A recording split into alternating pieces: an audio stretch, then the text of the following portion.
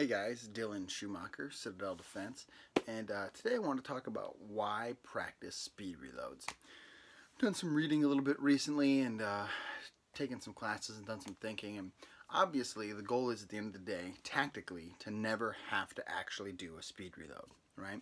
To be on your game enough that you're able to attack, reload when you can, and top your gun off when you can to not run out of bullets, right? In an actual gunfight, you obviously never want to go to slide lock. Additionally, as a civilian, your chances of going to slide lock, running your gun dry in a self-defense encounter are infinitesimally small. They are incredibly low. Like, it just does not happen that often that civilians, in defending their own life, run their gun dry to go to slide lock. It does happen from time to time, but it is rare. It is super rare. So, why should we practice speed reloads? One of the arguments I've heard is that you have to reload your gun anyway during shooting, so you might as well practice it the right way. And I think that's true. Yeah, you might as well, right? Why not? It's a wasted opportunity otherwise. But I spend a lot of time practicing my reloads. And I'm sure some of you out there do as well. And I think we should. I think it's a good thing to be very well versed with reloading your gun in a hurry. But why, right? If we all just admitted it's not that often that it happens, and tactically we don't ever want to get there, why do we do it? And I would argue the biggest reason for practicing speed reloads is not necessarily because it actually might happen to you, but because it is a competence and confidence builder with your handgun. I have never met anybody, I have never seen anybody who is really good at their speed reloads, who sucks at everything else in shooting, right? I just haven't met that guy. Can't hit a dang thing, but boom, they got that reload. Like, I've just never met that person. I've never seen that person shoot. It just hasn't happened, right? The people who are really good at their speed reloads are really good at the other stuff of shooting. Now, does that magically mean that, oh, if I just practice my speed reloads, I'll magically be better at the rest of shooting? No, absolutely not. That's not what I'm saying.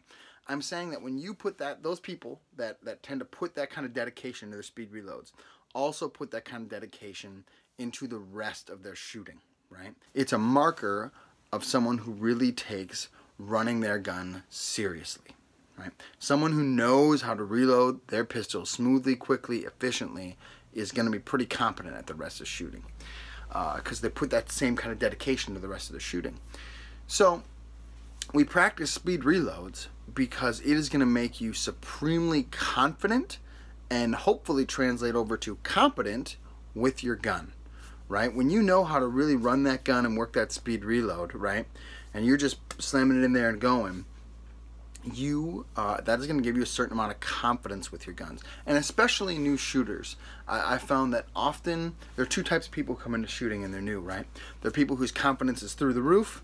I put them up the 3-yard line and say, okay, we're going to start shooting. They're like, come on, like, this is super close. And then they can't hit a thing, right? Or there's people who can hit it, but they're still really nervous about the gun. It's going bang and all this other stuff. And when we start to work both of those people in and get them really good on those speed reloads, their overall actual real confidence of actual skill level rises. And that's what I want. That's what I want for people, is I want them to be confident with their gun. I want them to feel like they know their way around their gun. I feel like they're ready to be their gun's master and not its bitch. And I don't know anything that accomplishes that more effectively than practicing speed reloads and being really good at speed reloads. Additionally, it just gives you the confidence that, look, if your tactics weren't that good, or you just caught in a bad situation or whatever, and you had to run your gun dry, you're not going to panic, because your gun is just going to run dry. You're going to see that's all like, and boom, you're going to reload it and you're going to be back in the fight, right? That's what we want. I want that supreme, not an inflated confidence, but a genuine, real confidence in our gun.